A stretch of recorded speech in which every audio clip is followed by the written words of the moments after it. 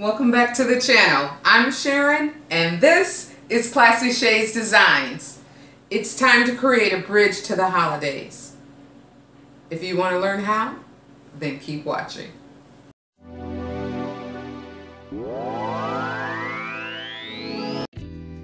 So for this project, we're going to use all Dollar Tree items minus one or two things, which I'll share with you a little bit later.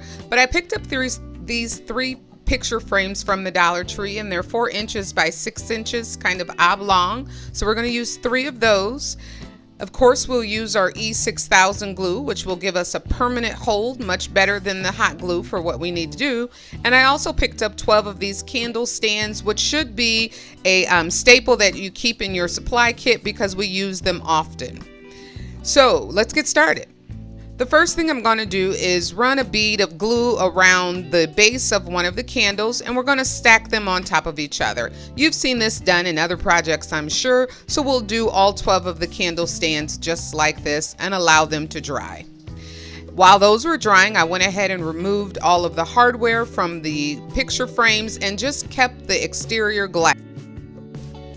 I then took my E6000 and I ran a healthy amount of glue down the edge of one of the pieces of glass so that they could connect together on the end to turn each 6-piece length of glass into one 12-inch piece of glass. Now you want to make sure that you get this good and centered together and make sure that they're pressed and held tight.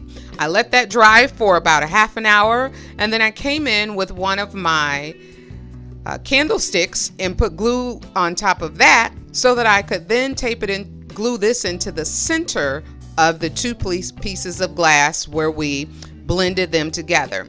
This will help give it some extra hold, and I allowed this to dry for another half an hour or so.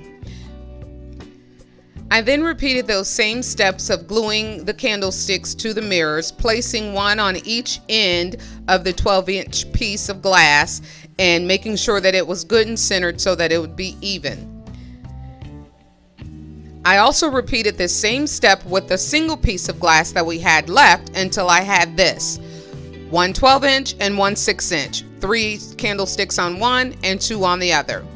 Once it was dry overnight, I flipped it over and I started blinging it out with my diamond wrap, of which I'll leave a link down below.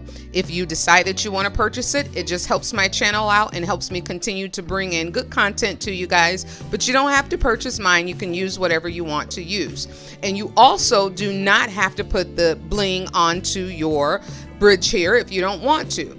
I think this just takes it up that extra notch, or as I say, gives it that piece of class that we need for bling. I love my bling, girls, so I'm adding it to it. Of course, I repeated that step for both the large and the small piece of glass. And this is what they looked like once I was done. You can put the extra candle or the extra candlestick in the middle for support, or you can leave it out as I have here. Let's take it over to the table and show you how I decorated it for the fall table. This is how it looks using the 2 bridges on top of each other. And I just added it to my fall tablescape. I can't wait to show you what I'm going to do with this for Christmas. Now you don't have to use both pieces. You can actually use just one bridge and decorate it this way. I'm using the 12-inch bridge, but if you choose, you could use the 6-inch bridge. And before anybody asks, we eat at the island in the kitchen. We hardly ever eat at this table, so it's usually just for decoration purposes. But why don't you tell me what you think? Leave me a comment down below, and as always, stay classy. I'll see you in our next video.